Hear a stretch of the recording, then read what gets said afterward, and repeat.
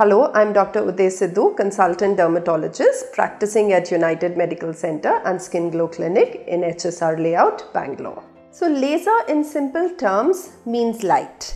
So light of a particular wavelength goes and targets the melanin which is present in the hair follicles, thereby deactivates and inactivates the hair follicle, thereby it is not able to produce more hair. Laser hair reduction is an absolutely safe procedure and has no side effects.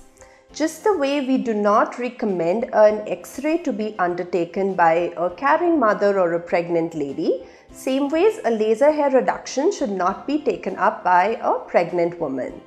It has absolutely no relation with a skin cancer. For making a laser hair reduction completely safe, there has to be certain things that needs to be followed. It's very important to check with the kind of laser device that's being used for you. For the Indian skin, ideal is using a diode or an Nd:YAG laser. It has to be done by a trained dermatologist in a dermatologist office, and you should be an ideal candidate for whom the laser works. So an ideal candidate is someone for whom the hair is thick, it's coarse, it's dark, it's dense.